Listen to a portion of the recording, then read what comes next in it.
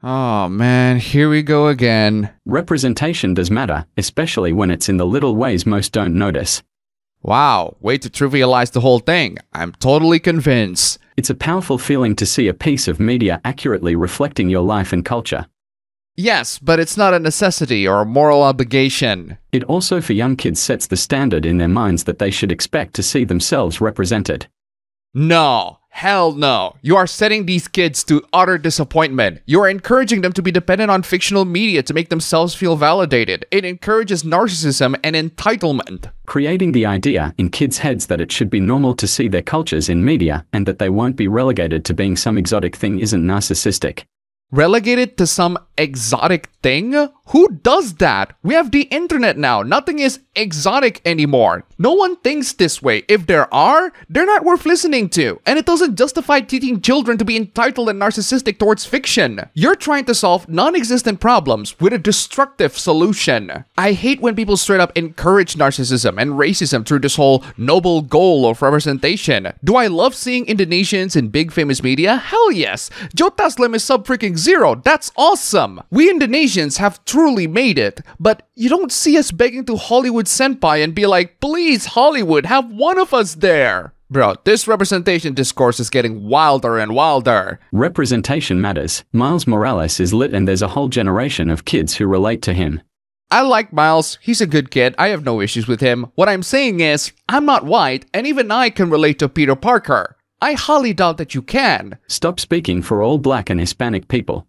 Like what you're doing now? I don't relate to Goku at all.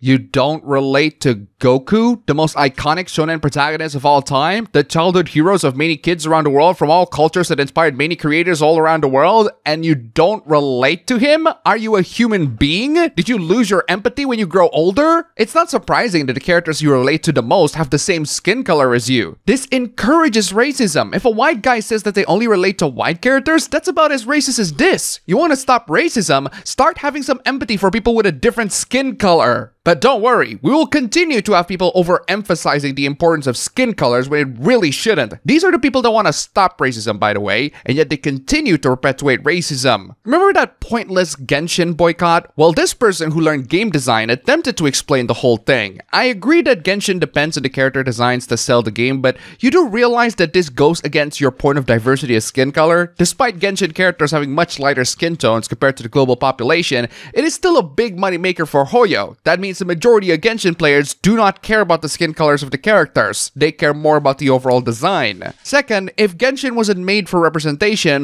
what is it made for? Money. Hoyo make Genshin to make money. They make a gacha game to extract money out of your wallets so you can get the next pull to get your favorite waifus or husbandos. Third, Hoyo is not racist just because they don't have a lot of non-white characters. The same way Boondocks is not racist for having majority black casts. Then again, none of it matters because most of you will be back playing the games anyway. And you already are. I mean, seriously, no one really cares about non-white Genshin characters, especially when Kaya has already filled the quota all by himself. I mean, there are female Genshin players out there, and girls like anime boys too. Speaking of anime and girls, here's a hoopla. Does anyone actually think this way these days? If girls are just pretending to like anime, and Sailor Moon, Buran High School Host Club, Fruits Basket are considered girly anime, then who was watching them?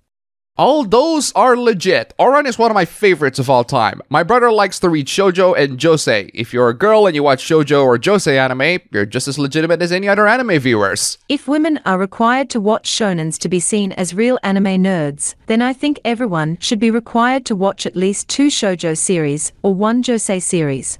Okay, back up a little bit. Women are not required to watch shonen to be seen as real anime nerds. Shonen is the most accessible genre for everyone, especially compared to shoujo or josei. I agree, those anime fans need to watch something else. Try Orange High School Host Club or My Love Story. I did watch Orange, which was fine. I also watched Maid-sama, and I really wish I didn't. Moving on from fake anime fans women, we have passport bros looking for Southeast Asian women. You passport bros never give up, do you? This passport bro is looking for beautiful women in Thailand or Philippines. The bro has a Tinder passport and Bumble passport, and the apps are the best way of finding romantic partners.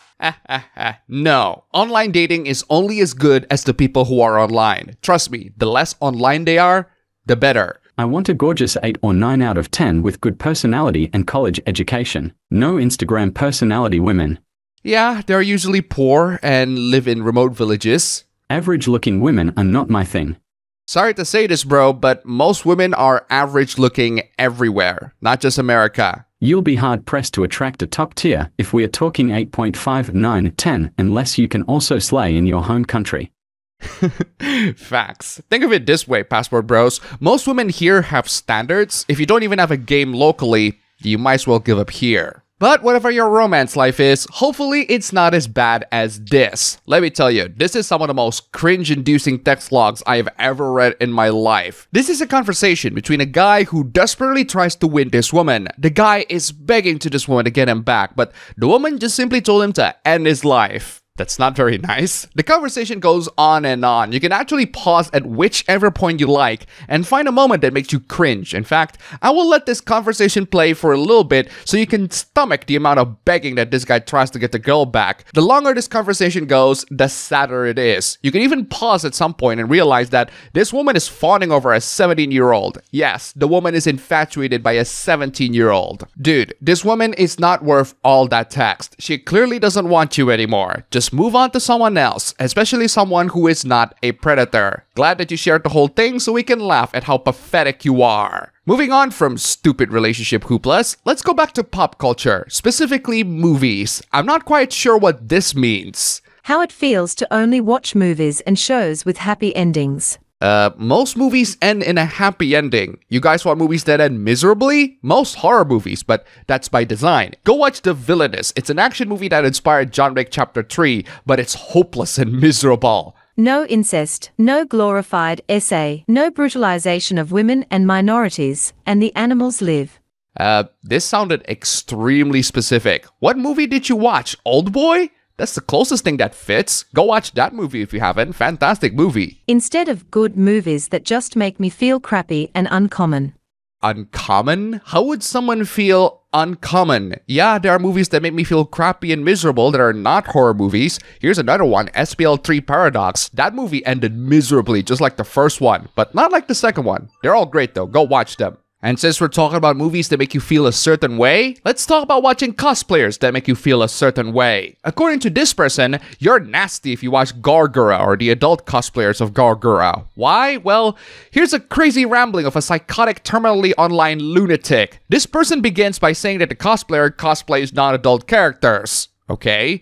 And you would still be an adult. I don't find that disturbing at all. I want to know where you got this idea that supporting this leads to people committing real crime. I love how you say passively there because you're not even sure if what you're saying is real. And then you said that you're gonna buy a ticket to fly and bludgeon the cosplayer to death? So a cosplayer passively encouraging crime by cosplaying is not okay, but murdering someone in real life is okay? Yeah, that's what 49 hours with no sleep will do to you. Also, are you seriously going to accuse someone that they are fake better than others when you drew the line of cosplaying characters who are minor but perfectly fine with murder? Just saying. Speaking of Gura, you know how Gura is a VTuber and that there's a certain rule that you almost follow when creating a VTuber character? I didn't know that, but this person will let you know all about it. If you love VTubers, you might want to reconsider the ones with a certain physique. Because if the VTuber that you love to watch or the VTuber that you're roleplaying has a head that is like a couple of pixels too wide, that means your VTuber is a child and will bait child predators. I genuinely want to know what makes a person this terminally online to think that these two images make any difference whatsoever. But forget about all that. Why are you using real children as a reference? Fiction is not real life, and VTuber characters are not trying to be real life. If you cannot separate drawings in real life, that's on you. I don't want to PDF bait. I want to be seen as a freaking adult. Okay, kid, there are lots of child predators online. How about you shut off the phone and get off the internet for your own safety? Where are your parents? Also, this kid was banned from Ko-fi for being under 18. Crazy. And that's all for the video today. Thank you all so much for watching. If you made it to the end, here's a kitty for you. And also, huge thanks to all these wonderful sponsors. You are all fantastic. If you want to see your names among these legends, then check out the links down below. Just $1. And you have supported this channel a lot. Seriously, thank you so much for watching. And I'll see you all next time.